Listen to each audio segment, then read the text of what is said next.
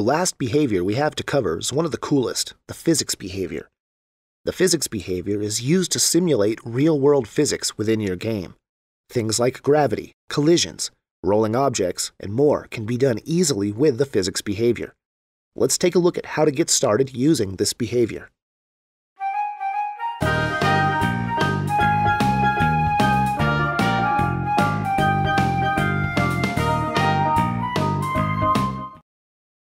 One of the most fun behaviors to mess around with is the physics behavior.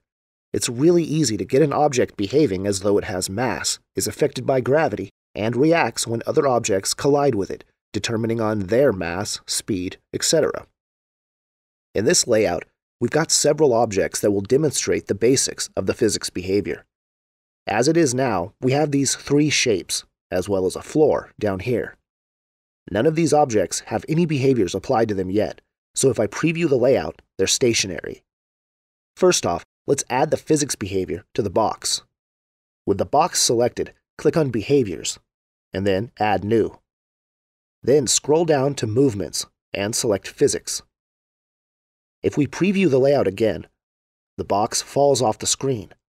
That's because physics objects are affected by gravity. We can change how fast the object falls by altering the world gravity in the event sheet, which we'll take a look at how to do later. For now, let's get the floor to stop the box from falling.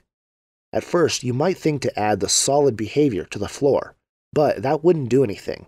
Objects with a physics behavior are unaffected by objects with a solid behavior. When using a physics object, we also have to give the floor the physics behavior.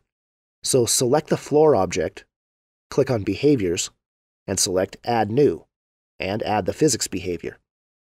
At this point, gravity will affect the floor, and it will fall off the screen before the box ever reaches it. What we need to do is go to the physics properties on the floor object and set Immovable to Yes. The Immovable property gives an object infinite mass and will prevent it from moving. Now, if we preview the layout, the box falls and collides with this little barrier here, and the physics object causes the box to spin as it hits the edge of this little wall. If the floor object wasn't set to immovable, when the box falls down and collides with it, the ground could move slightly. This doesn't look good when you're trying to simulate the ground under your feet. You want something that doesn't move at all, as if it had infinite mass. Now, let's try adding the physics behavior to this ball. Select the ball, click on Behaviors, select Add New, and choose Physics. If we preview it, the ball falls down and bounces a bit, but doesn't really roll.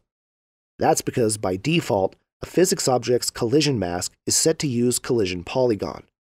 If we take a look at the ball's collision polygon, it does somewhat create a circle, but if we zoom in, you can see the collision polygon is currently an octagon with flat sides. That's why it doesn't roll. It behaves as though it is an octagon. To fix this, we can set collision mask to circle.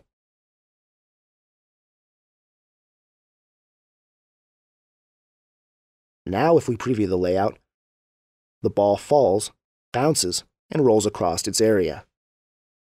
We can also set the collision mask to the bounding box of the object. So, if we give the physics behavior to this triangle, I can show you what I mean. Let's take a look at the triangle's collision polygon. It matches its shape perfectly. So if we rotate this triangle so it doesn't come down flat, and preview the layout, you can see how it behaves. It falls, balances on its point, and falls over, laying flat on its side. If we change the collision mask to bounding box, and preview the layout again, it sits flat and doesn't fall over. That's because even though this object's collision polygon is a triangle, the physics behavior is using the object's entire bounding box to calculate collisions with the object. The next property an object with the physics behavior has is Prevent Rotation. This is easy enough to understand. When set to yes, an object will be prevented from rotating even when the physics behavior would otherwise cause it to rotate. Take this box for example.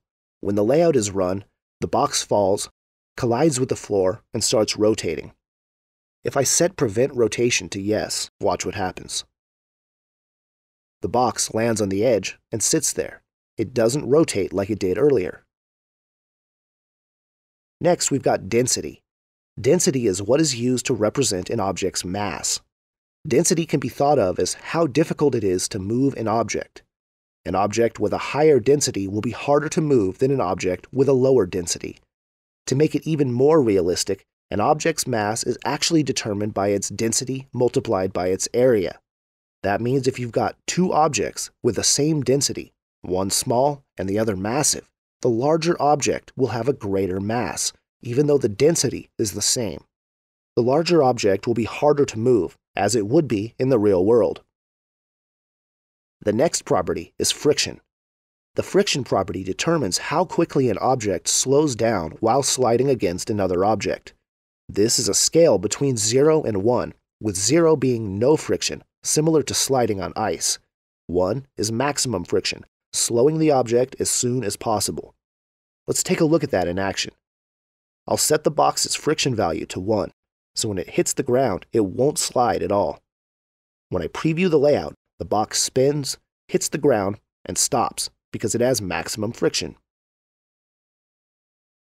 If I set the box's friction to 0, it collides with the floor, spins, and slides across the floor like it was sliding on ice. Then we've got elasticity. Elasticity can be thought of as bounciness, how much the object will bounce after falling. Elasticity is also a value between 0 and 1, with 0 being no bounciness and 1 being maximum bounciness. I'll set the ball's elasticity to 0.7. When I preview the layout, the ball bounces. The physics in Construct 2 are implemented using the Box 2D physics engine for 2D games. When calculating all of the positions, speeds, and interactions between objects, it can take a lot of processing power and could possibly affect your game's performance.